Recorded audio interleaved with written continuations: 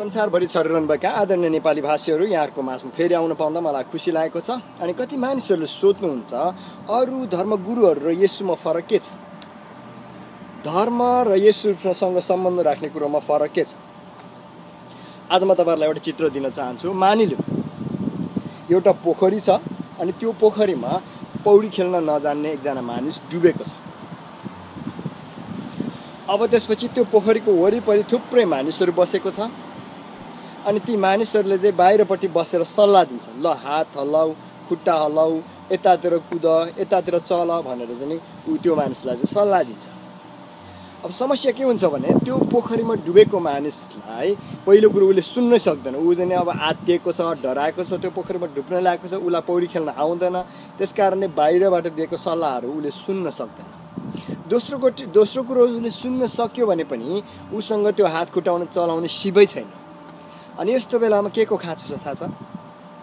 कुनै एउटा पौडी खेल्ने मान्छे त्यो पोखरीमा पस्नु आवश्यक छ र त्यो मान्छेलाई समातेर निकाल्नु आवश्यक छ।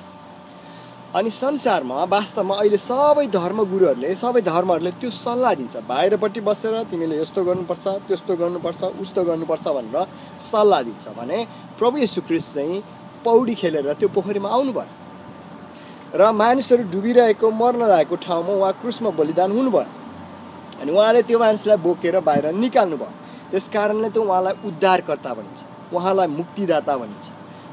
त्यस कारणले सुन्नुहोस्, प्रभु येशूलाई विश्वास गर्नु भनेको, प्रभु येशू भनेको पोखरीबाट हामीलाई समातेर निकाल्ने व्यक्ति हुनुहुन्छ भने धर्म कर्म भनेको बाहिरपट्टि बसेर सल्लाह दिने व्यक्तिहरू, कुराहरू। अनि सल्लाहले हामीलाई उद्धार मिल्दैन, सल्लाहले हामीलाई मुक्ति मिल्दैन। नत्र भने नराम्रो गर्नुपर्छ भनेर कुनै पनि बुवाले भन्दैन, नराम्रो जीवन जिउनुपर्छ भनेर कसैले भन्दैन। तर किन गर्न सक्दैन? किन भन्दाखेरि हामी डुबिएको अवस्थामा छौँ, हराएको अवस्थामा छौँ। अनि त्योबाट छुटकारा दिने व्यक्ति चाहिँ प्रभु येशू ख्रीष्ट हुनुहुन्छ।